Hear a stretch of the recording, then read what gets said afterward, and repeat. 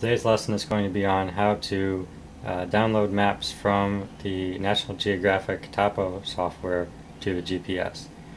So what we've got set up here is the GPS unit with the USB cable connected to the back, and I've got my computer set up with the TOPO software installed on it.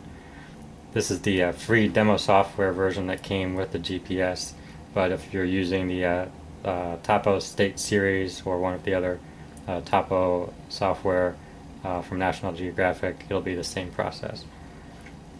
If you're using the demo version, it included a small section of topographic map in Yosemite National Park that you can practice with, and that's what I'm going to show you how to do now. So we'll go ahead and zoom in on the Yosemite area on the map using the zoom tool. And when we zoom in enough where we can see the map area that's included, we are going to actually zoom out one level. We're going to put a box around it using the GPS data exchange tool. So we'll go ahead and hit this icon up at the top here. It'll bring up the menu on the right side of the screen. And to shrink this big red box that comes up down to the right size, I'll move the cursor up to the corner and drag the box down to a smaller size, and then drag the whole box over to the area of the map we want to download.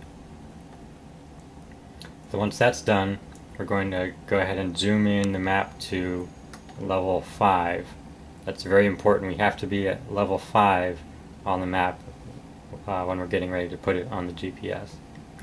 So the computer is all set up. Now we're going to take the USB cable and plug it into the computer.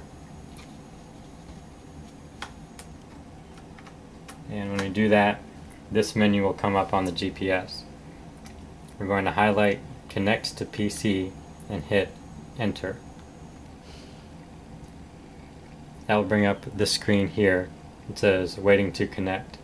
That's a little confusing because it makes you think that it's still waiting to connect and that it needs to say connected before you move on, but that's not the case. It actually just says waiting to connect until you actually start to transfer data. So that's all ready to go. So now we'll go back over to the computer screen, and on the bottom right side we'll hit the Export Now button. We've checked the box that says Maps Named TOPO, which was the map we just outlined, and we'll hit Export Now. Now I've already put the map on the GPS to save a little time here. If I hadn't, it would bring up a dialog box asking if we're ready to begin the download, and we'll hit yes, and it would download the map. But since it's already on there, I'll just go ahead, hit no, and I'll show you what the next step would be when it finishes the map transfer. Once it's done, you can go ahead and hit escape on the GPS to exit that computer connection screen, and now we'll go ahead and activate the map on the GPS, and I'll show you how to view it. So once we get back to the main menu on the GPS, we're going to go down to View and hit Maps, and we'll go down to TOPO. Now if you had just installed this map on the GPS, it would look like that, and to activate it, you're just going to hit the Enter button to bring up the green check mark next to the map, and then hit OK. Now to actually view the map, we'll have to pan the map over to the Yosemite area, and we're going to zoom in to the 1 mile scale in order to see the map. It won't show up at the larger scales. And there it is. So you can scroll the map around to view the detail, and zoom into a closer level.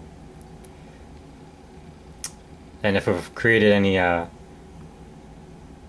waypoints or routes on the computer using the TOPO software, once we load the map to it, they'll show up here as well.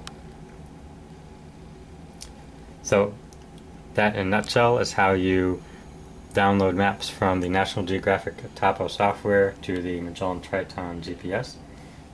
Thanks for watching, and I'll see you next time.